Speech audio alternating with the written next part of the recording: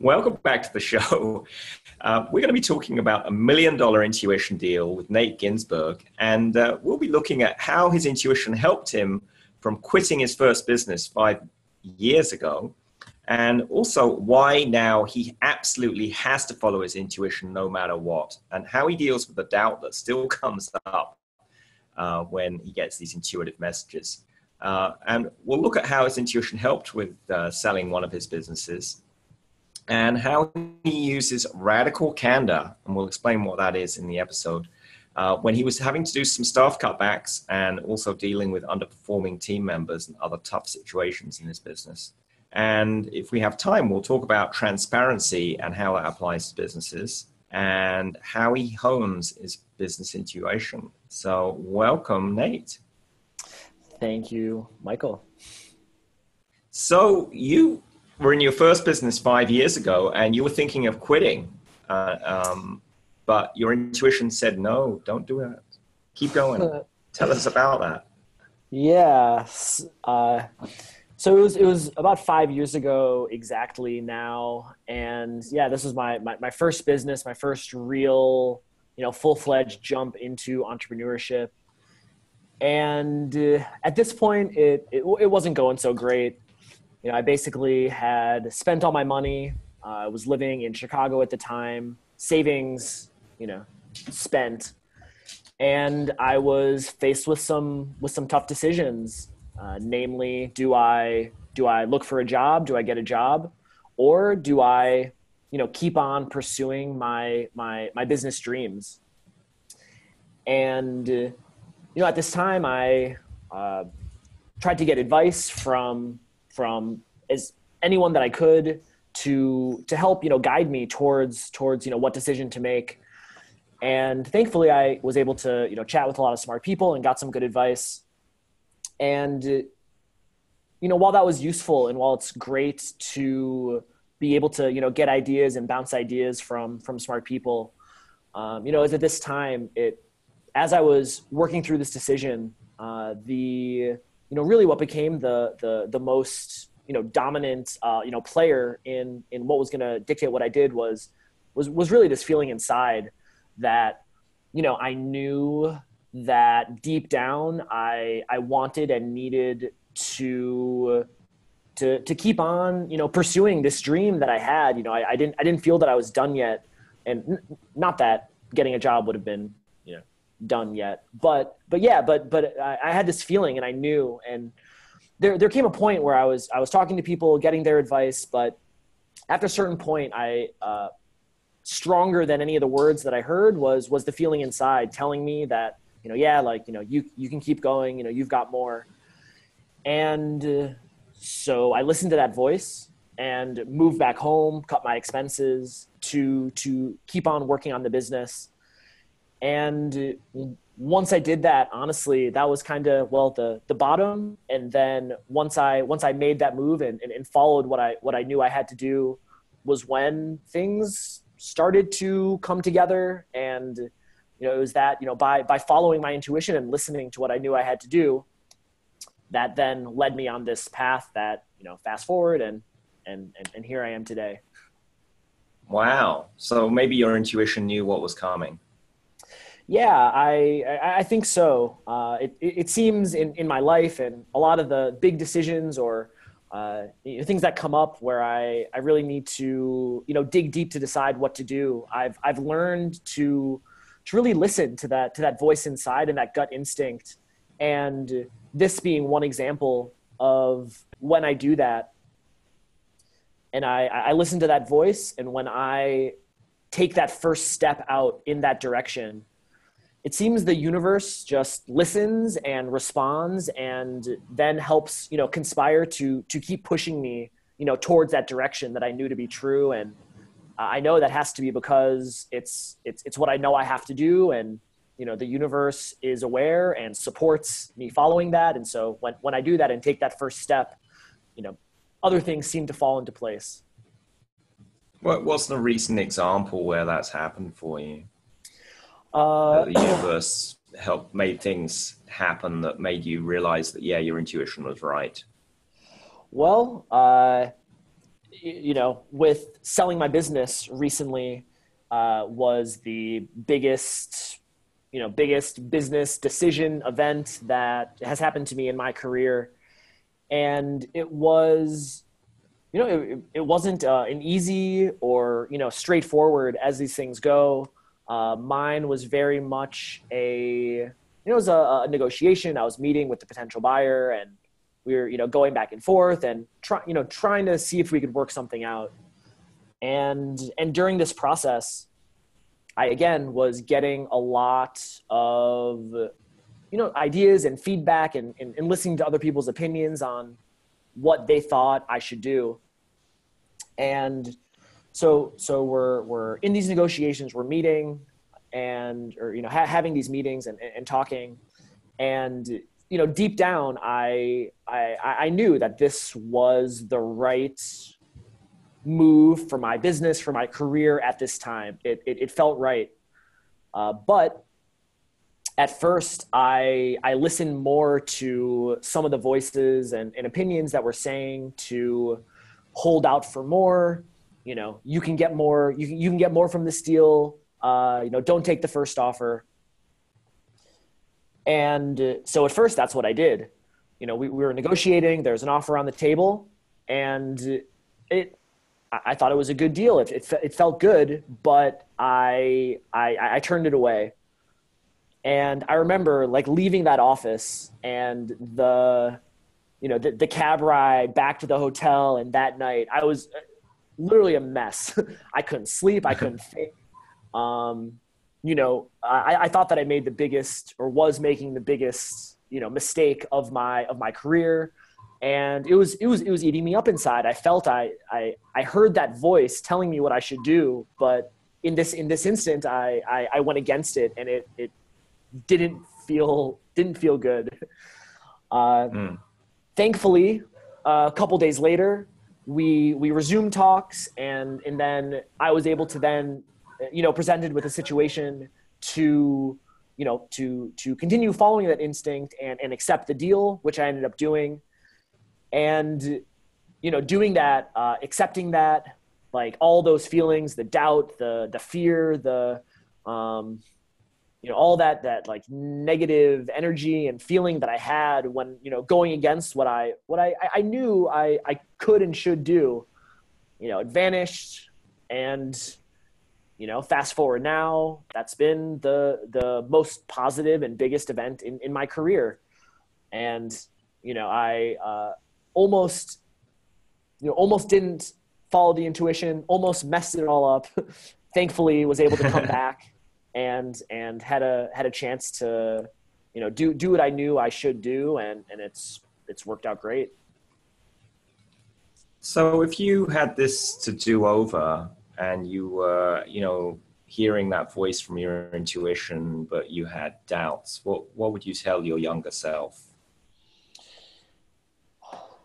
I would, tell myself to be confident in following that voice, because in my life,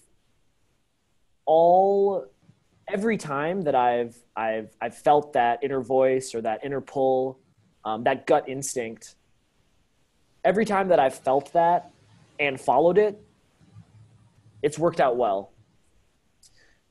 Me recognizing that and taking that first step, like I said, the universe, conspires to, push me forward in that direction. And I literally can't think of a single time that I followed that instinct and it didn't work out well. I almost messed it up with that business deal, went against what I thought I should do. I went against that feeling. Thankfully, it was able to work itself out. And so, yeah, I would tell myself to, trust what I know or what I feel I should do, and have confidence to move forward in that direction, knowing that's what I should do, and that the universe and other circumstances will fall into place around that. And after you said yes to that particular deal, did the universe give you information that you'd made a good decision? Well, once that, so selling that part of the business was, like I said, the biggest event at the time, in my career. And what I want in my life and career is growth and progress and moving forward, more opportunities, better people, and selling that part of the business. Honestly, it propelled me to another level and another stage in my life and career. And since then, it's forced me in a lot of ways to consider some really important questions that are not easy to answer, but also, if I want growth and progress, are very important stuff. What do I value? What should I do? What am I best at? Where do I want to go? Who do I want to be with? What's important to me? And with my goal of progress and more opportunities and connecting with more people, better people. When I was able to kind of take that step up by selling the part of the business, it then opened me up to these new opportunities that I'm now able to pursue now, and couldn't be more excited about.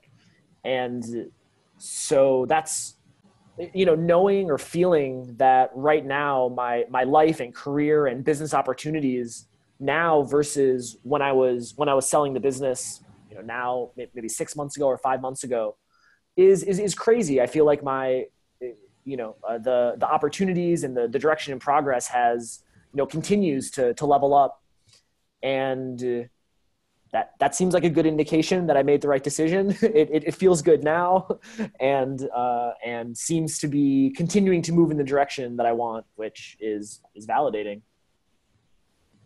So it sounds like you've got a like an inner GPS in your gut that you feel good or bad depending on if you're going towards or away where your intuition is pointing. Yeah, definitely, and it's something that I've realized.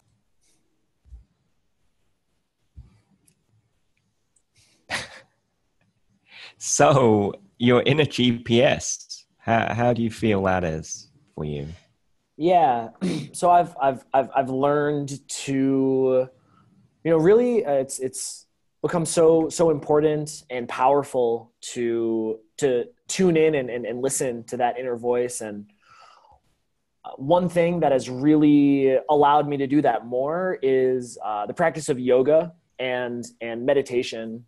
So I've been practicing yoga now for almost 4 years, and yoga is a way that it allows me to kind of to center myself and ground myself, and quiet my mind to allow space for that intuition to come through. I've, I have a lot of ideas, and there's a lot going on, in my head, which at times can be great and useful. But for me, I've learned and realized that I need to be able to calm that down, to make space for for the gut feeling, for the instinct, for the intuition to come through. And that's why yoga, or one of the reasons why yoga is so important to me. I practice yoga 3, 4, 5, 6 times a week, no matter what, whether I'm in the Philippines or Thailand or America or Hungary or China. I always find yoga, and it's a non-negotiable for me, because I've learned that I need that to be able to quiet the inner chatter, to make space for that intuition to come through, so that I'm able to hear it and act on it. Well, I definitely support doing yoga or something like that. Could be Tai Chi or some other exercise or meditation. And I do yoga every day, and I've done that for about, since 2003-ish. So quite a while. But I'm curious, maybe people listening would like to do it, but they find trouble doing it because they're busy in their business, or maybe they travel. And I mean, how do you do it when you have a busy day? Yeah. So with yoga, for me, it's honestly on days that I want to practice yoga, it's a priority. So today, for example, I had a few calls or meetings scheduled, and I also last night I'm looking at the yoga schedules to see how I can fit yoga in with these other things. Do I go first thing in the morning? Do I go at lunch? Do I go at night? And today it so happened that the 12:30 to 1:30 that fit. I had 11 o'clock meeting, 12:30 to 1:30 yoga, 2 o'clock call, 3 o'clock call, 4 o'clock call. And, yoga, fit right there in the middle. And, it's not a quit, this wasn't a question. Today I was going to practice yoga. I had these other things going on, but I knew that that was something that I was going to do today. And so I, found the class and found found the schedule that would allow me to do that, despite my other obligations. And it's always like that. Wherever I am, even if I got a busy day, you can still find an hour and a half to fit in yoga. And do you think that adds to your business joy and profits in some way, that you make this yoga a priority? I mean, definitely yoga, helps give me, so much clarity with decisions, as well as just, my own head. I try to be mindful. I try to be present, and I work at being mindful and present, but yeah, I think like a lot of people, I still, my mind runs away. I get anxious, I get worried. And it's through the practice of yoga, or, one of the things through practicing yoga, like I said, it allows me to, calm my mind down, reset, recenter, recalibrate. And I've also noticed that a lot of times it's once, like in the middle of yoga practice, which I know you're not supposed to be, thinking, but it's, in the middle of practice when I'm, in the flow and, feeling great and mind's calm, then all of a sudden I'll have this, spark of business insight. And so it happens like often it's, I'll be in yoga, I'll be in the middle of a practice, I'll get these ideas. And then after yoga, I'm like sending these voice messages to my team about, here's what we should do, this, do that. And so, yeah, yoga helps, not just, it makes me feel better. It makes my mind feel better. And it also, it becomes like a catalyst, by calming down, it allows space for the, connections and the intuition to really come through. That has led to some, great insight and great, business moves and decisions. I always carry a notepad with me so I can write down the ideas that come to me when I'm doing yoga or dance or whatever the activity is. And just like you, sometimes I get really amazing inspirations. So, and I don't see any problem myself with, just jotting down a brief idea during the middle of a class. Because it gets out of my head, then I don't have to think, will I forget it? So. But I'm curious, when you're talking about your mind that has, all these worries and anxieties, when it gets a little carried away, it's almost like you're not your mind. Is that how you see things, Nate? Yeah, I definitely, and I would like to. It's not always easy to remember that, but an analogy that a friend was talking about to me that I really like is, our mind, our consciousness, our mind, our being, it's like a microscope looking at a petri dish. And we get caught up. When we get caught up, we think that we're the petri dish, that's being observed, but really, we're the microscope. And so all the worry, the anxiety, that's all in the petri dish. And in my better moments, when I'm able to, stay mindful of this, I remember that, I'm these worries, I'm not the petri dish. I'm the microscope. the observer, and it, put some distance in there, and yeah, helps me to realize and understand that, whatever's going on in my head, that's not me. And a lot of these, worries, anxieties are totally unfounded. It's just, it's just thoughts. And so recognizing the space is powerful. I mean, for me, sometimes those kind of anxious or worrisome thoughts aren't even my own thoughts. They're thoughts I borrowed from someone else.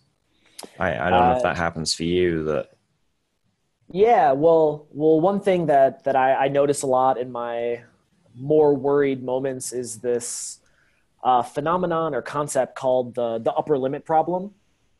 And this is something that consistently comes up for me. And the basic idea is that we become accustomed through our evolution and our family and our upbringing and everything to a certain level of happiness and abundance and success, wealth, love.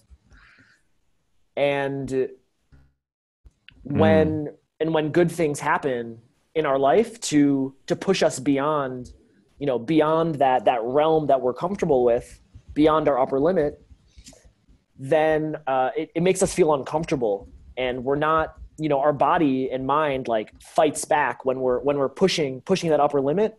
There are symptoms of our body and our mind, pushing back to try to bring us down into that level of comfort. And so for me, and it manifests in different people in different ways. And for me, my big one is worry, anxiety. Some people get angry. Some people get sick.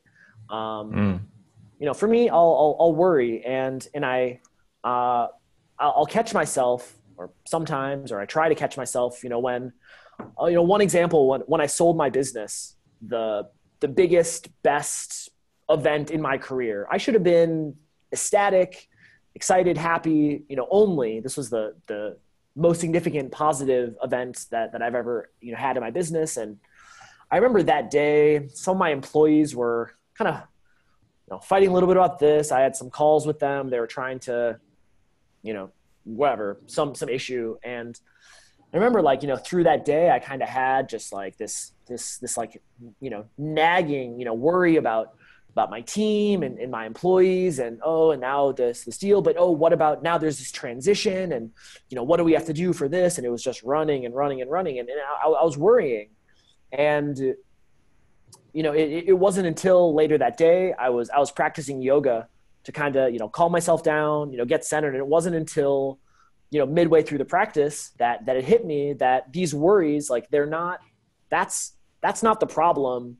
They're a symptom. The problem is the upper limit problem. This amazing positive event just happened to me, and like I'm sitting here worrying about this. I'm up here. I should be up here, but like I'm worrying about stuff down here. And so through yoga, getting more grounded, becoming more mindful, what I'm able to recognize that. And when you recognize that as your upper limit problem, the correct course of action is notice it, dismiss it, and contemplate the positive event or things that's now pushing you, up past your limit. And, when you do that, notice it, notice the worry, or, whatever the symptom, notice it, dismiss it, contemplate that positive. It just, it like rushes over you as like a wave of positive energy and like warmth. And, I was then able to experience that, which, again, through yoga, helping me to, kind of calm down, take a step back, distance me from some of those worried thoughts. And yeah, this upper limit problem, it's something that I notice, and it comes up, frequently when good things are happening, and, good things are happening, and it's trying to push me up here. But sometimes I still feel, being pulled down a little, some of these worry thoughts, negative thoughts. And yeah, it's a process, and trying to continue to be more aware, more present, more mindful of these things, so that you can notice them for what they are, as opposed to, feeling that they're a part of you. That totally makes sense. And I think everyone has an upper limit problem somewhere in their business. And that's why you see businesses plateau. They grow a certain point and then they get to a certain size and they have trouble growing beyond that. And part of that's, just organizational. Maybe they're missing some structure or some key people they don't have on the team. But it's also, something energetic that the founder just isn't ready to expand beyond that level. And I believe it's possible to directly change that energetically and shift your thermostat, your upper limit. It's like you've got a thermostat of how much money you're comfortable making or how big a company you're comfortable having. And you can go directly tweak with that thermostat, energetically, so you don't have all the worry or health challenges or crises that, people sometimes have.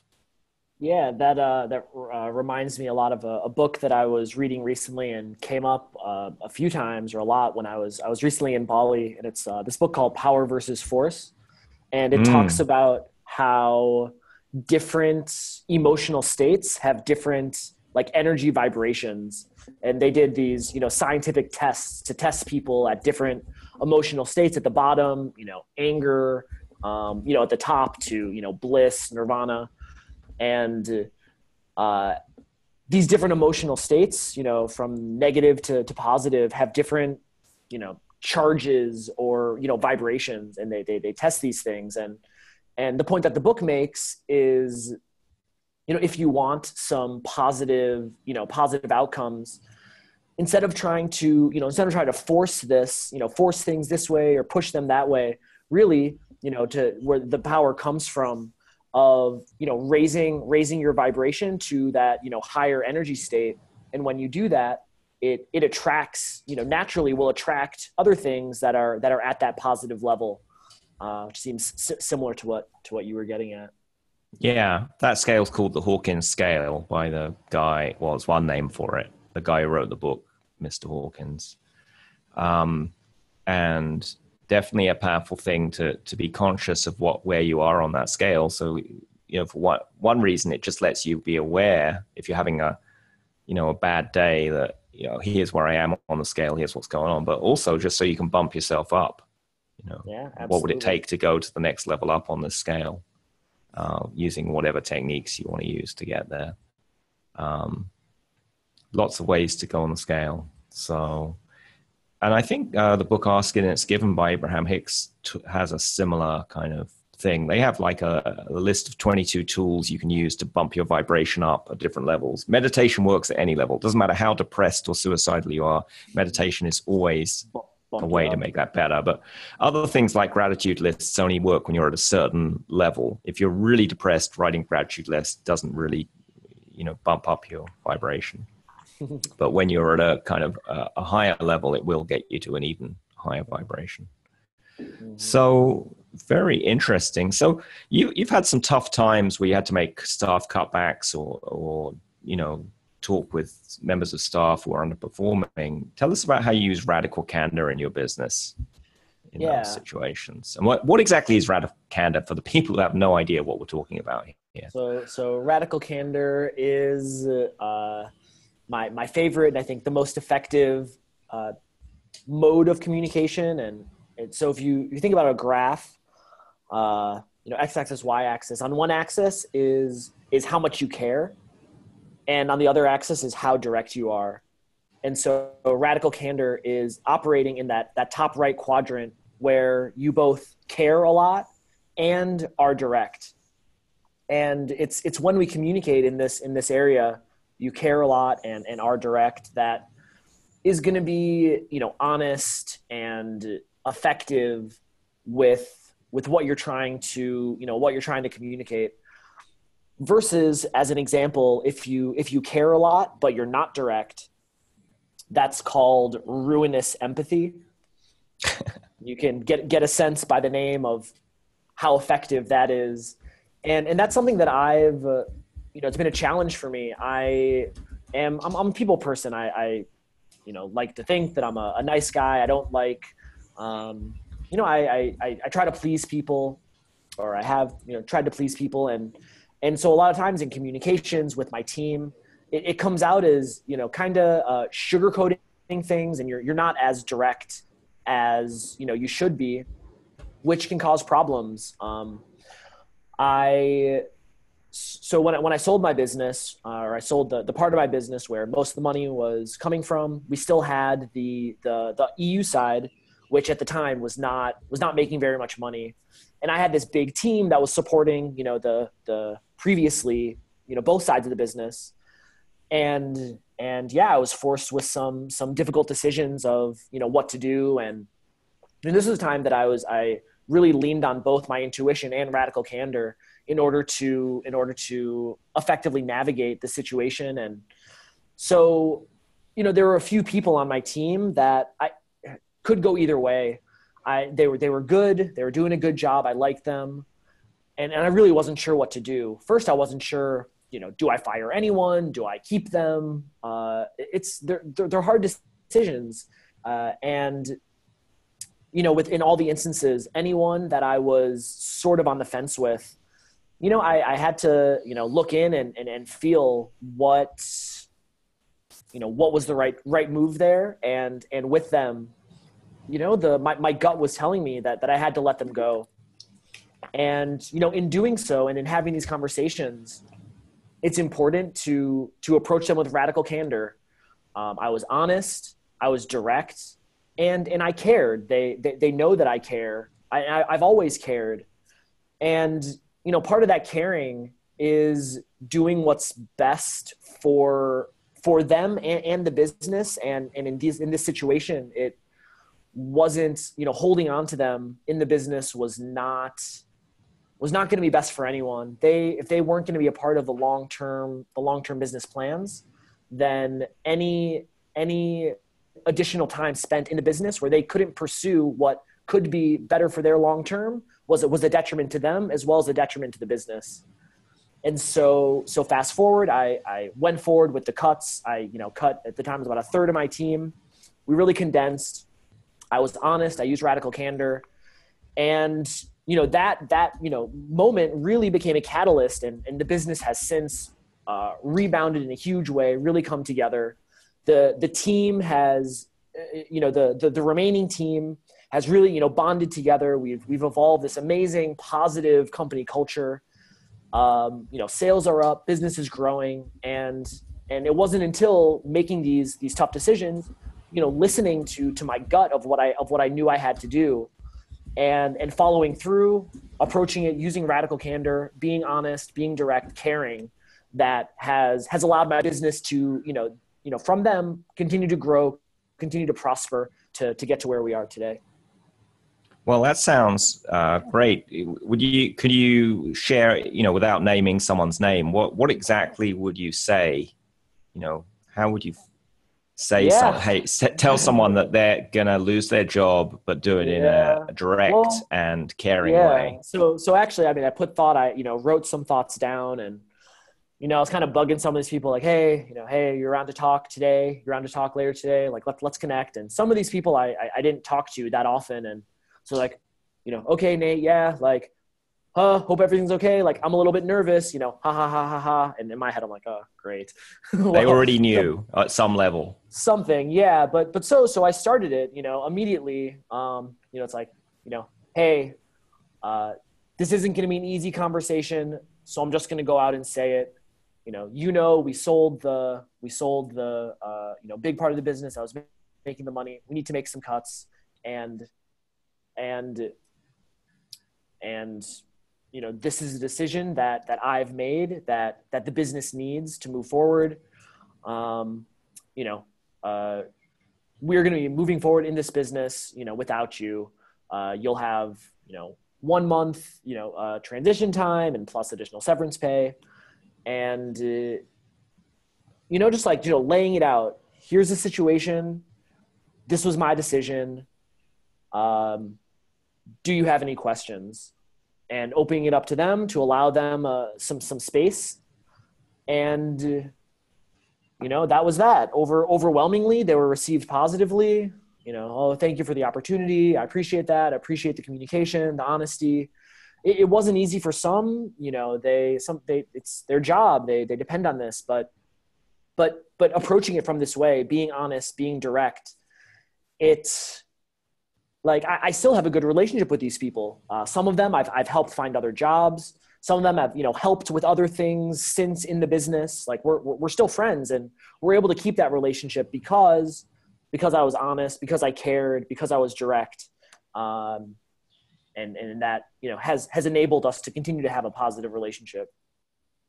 That is fabulous. It's a great modeling for anyone who has a difficult conversation, whether it's firing or giving someone feedback on how they need to improve in order to keep their job. And I think, people value directness and honesty if it's done in a caring way. So I'm kind of curious. I actually drew out in the show notes a little four-way grid for the four sides of this quadrant. And I'm wondering what names we can come up with for the other two parts of the quadrant. You said you've got radical candor and ruinous empathy are the caring side of that quadrant. But what's the uncaring side of? So if someone's direct and uncaring, what do you call that?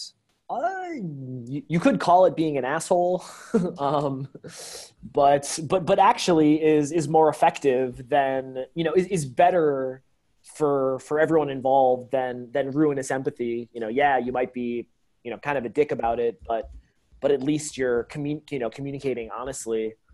So we'll call that honest asshole. There you go. Until we have a better name for it. Yeah. Maybe our listeners can suggest some other names that can be used there. And then what about the final part of the quadrant? That's where you're not direct and you don't care. I don't know. Apathetic. Nothing good. Yeah, apathetic dipwit. Yeah. There you go. Yeah, apathetic liar, maybe. No, I don't think apathetic really comes into it, actually. It's lying, duplicitous, maybe. That just came into my head. Duplicitous. Duplicitous. What is I don't know. Wait, I'll come up with something after we finish the interview. We want to stay away from that. I am curious. Well, I know, but it's good to be able to identify it in other people, right? Or in ourselves. There are business people who they do lie. They don't, maybe they just withhold the truth. Maybe they don't see it as lying, but they're not honest. And they're really not caring. They don't demonstrate caring towards the people they work with. Mm-hmm. Plenty of entrepreneurs like that. I've met some of them. So, I think it's useful to have that frame of reference.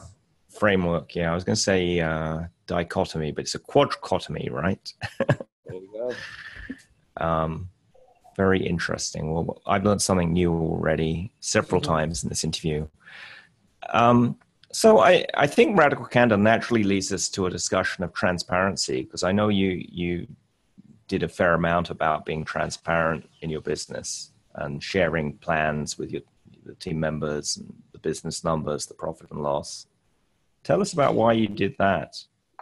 Continue to do it. Yeah. So, with my team and my business, it's really like, I'm trying to lead and not, I'm trying to lead people, show them the vision, get everyone on board with the vision so that everybody can, move forward in that direction. And you're not able to do that unless you share the vision, unless you share what's going on. And so that's been for the last I started maybe a year and a half ago, integrating into the business, like transparency, our sales numbers, our sales, our profit every week. The whole team works on a weekly report that shows all the numbers. Are we making money? Are we losing money? How much are we making? Where's the money coming from? Additionally, something that I've been doing in my business now for maybe the last year and a half, and one of my favorite things in the business is Wednesday weekly updates. So every Wednesday I record a video kind of talking through, I share a principle, go into updates about the business, what I'm thinking, what's going good, what's going bad, different parts of the business. And yeah, like I've gotten, amazing positive feedback from my team about how, this allows them to feel, clued into everything that's going on they don't, my team always, consistently, they push for, where do you see this business going? What's the direction? What's your vision?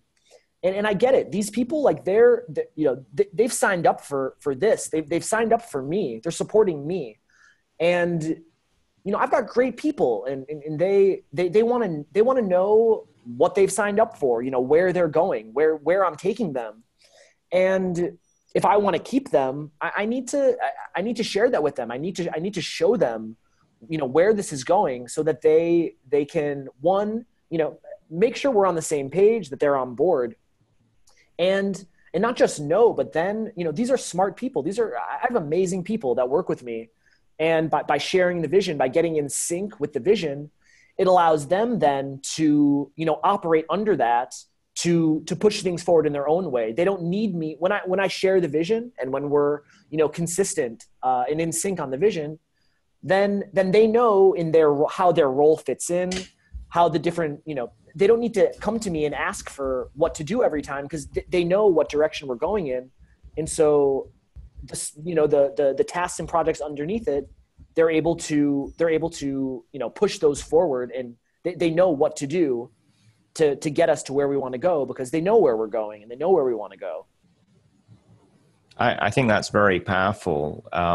Do you share any of this material outside your business to motivate future employees? Or? So I haven't. I've been thinking about this a lot, though, honestly. And in this quarter, one of my things is sharing more and teaching more for my team. And with the idea of like it feels good for me to create content. I love extroverting my intuition, sharing ideas, sharing what I've learned, sharing things that I'm excited about. And yeah, part of the thinking is if it's good for my team, if they like it, these are things that also could help other people. And yeah, I'll be honest, I'm a little shy to share sometimes, but yeah, I want to, and that's a direction I want to continue moving in. And if I knew people were interested, I would be happy. What's your intuition say about sharing this in a wider way? It's telling me that that's what I need to do. Okay, I think you got your answer there. So do you share all the business numbers, the profit and loss, balance sheets, sales this week? Yeah, profit and loss, sales. Yeah, everyone is, transparent to that. Not everyone pays attention, to be honest. Like people that don't own the business they don't care as much about the numbers. I've found some people do, but they may not understand them either. Most people are not trained to be able to read a profit and loss statement unless you spend time to explain how to read it. Yeah. So, some care or pay more attention than others. Some get really excited about it. Yeah. Well, when the numbers are good. When I've done that in the past, I had to do a fair amount of education as to what it was. And people were interested, why are we spending this much on our phone system? Why are we spending this on advertising? And sometimes sometimes I could explain why, but other times it was like, well, maybe we need to change that. Yeah. It's good to get a second set of eyes, I think, on a lot of stuff like that. And then do you share salaries as well, or within the team or outside? Don't generally share salaries. There are some people know, some or some of the other salaries. And I don't know. To be honest, I'm not really sure about that one. I think my team is paid fairly. There's no no one's getting paid so much more or less. They're pretty clumped together. But yeah, I wonder if that would help or what benefit that would be. I don't know. It's something that it's currently not public, but yeah, I'm open to the idea of it. I'm just not, I guess at this point, I don't know. Yeah. I'm not sure.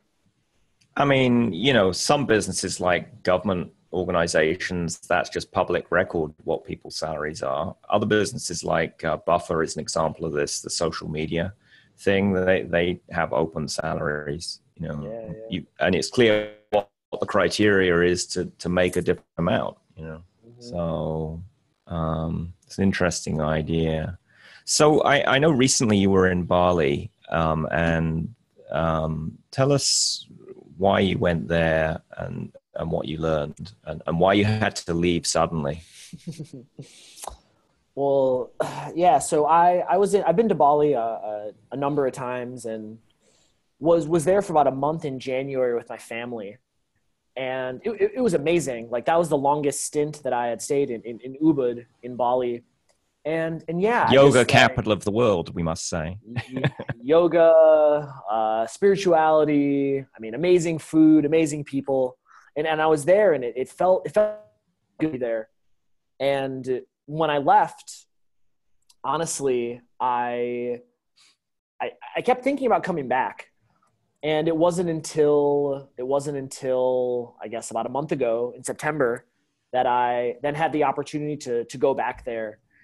And being there was amazing. I feel like it really, hit me at the right time. And just like the overwhelming message that you get being in Bali and just, encouraged and push forward to just, be your authentic self. There's all these different, ecstatic dance and contact dance and authentic relating workshops and these things. And, every week there's all these things that just encourage you and everyone to, just to be yourself, be your authentic self. What do you care more about? What feels good for you or what other people think? And, this message really, really hit me at the right time as in right now in my life, what I feel driven to do is to put myself out there more authentically, have conversations like this to, just be honest with who I am and share my, my honest thoughts and values and opinions with the goal of putting my authentic self out there into the universe and seeing who that resonates with, seeing what that attracts. And so going to Bali, having this message reinforced was exactly what I needed, at that time and has continued to push me forward in this direction. Unfortunately, the trip was cut a bit short by this pending volcano eruption, but the plan is to return to Bali whenever is prudent. Well, that is good, and I appreciate how honest you've been, and during this interview. And I have an honest question to ask you if you're prepared for it. All right. So on a scale of 0 to 10, where 0 would be completely lying and 10 is totally honest and transparent, how honest are you being right now? 9-ish. Yeah. 9, everything, yeah. Yeah. So what would it take for you to get to a 10 right now in this moment with our audience? Well, I think I'm close. I've really been it's been like I'm on this mission right now to be my authentic self and be consistent with who I am and in this interview, for example, I've every answer, like there isn't that inconsistency. I'm being honest and I'm sharing my experience, my thoughts, and in doing that, I notice it feels good, versus the other side. If you kind of go against, if you go against your inner, your feeling, intuition, authentic self, you feel it. It doesn't feel right. And so, yeah, I think that I've, more and more continued to, and, been, striving to act only as my authentic self to get to that full 10, just, abandon the doubts, lean in fully, accept, uh, and that's it. Just, commit fully. I mean, I'm getting there. I'm getting there. And to get that final last step is just, total, just, fully committing myself, to that, accepting, and we're working on it. Yeah, well, I'm here to support you. That's why I asked the question. Thank you. What came into my mind when you were talking is, have you ever considered doing an interview while taking psychedelics? Yes. I mean, depends on how, I guess the strength of the psychedelics, but yeah, I'm up for experiences. Maybe we can schedule a round two, Yes. and experiment with some different states of consciousness. Right. It might be interesting. I mean, I've certainly tried ayahuasca, and that gave me lots of intuitive messages, but I don't think I'd like to do an interview while on ayahuasca because it involved a lot of vomiting and diarrhea. So yeah, that might not be. Not sure how effective you would be able to respond to anything while Right. ayahuasca. But I have experimented with microdosing on San Pedro's another. It's a cactus you can get in Latin America. It's legal there, and it's legal in some U.S. states, depending on and countries. And I've tried microdosing with that, and that's been an interesting experience. Well, maybe next time. Perhaps that's the answer, not to go for the full psychedelic thing, but just. Yeah, there you go. Well, we'll look out for that. Well, I really appreciate you coming on the show, Nate, and looking forward to seeing you at DCBKK next week. Yeah, thank you. Thank you for having me. It's been a really so fun if discussion. Folks want to be able to find you online. Yeah, thank you for having me. And if people want to find you online, what's the best way to do that?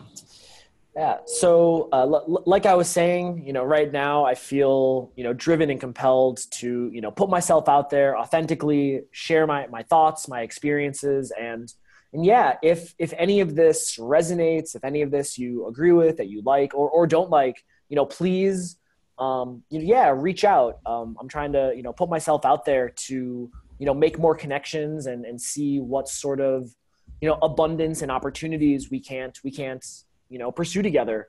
My team, we're looking to grow our team. We're looking for people to partner with, investing. If you like yoga, these are all, I'm happy to chat. I want to know you. So you can check out my website, nateginsburg.com. Get in touch. Would love to meet you. If you like yoga and travel pictures, you can check out my Instagram at Nate Ginsburg. And yeah, looking forward to connecting. And thanks again, Michael, for having me.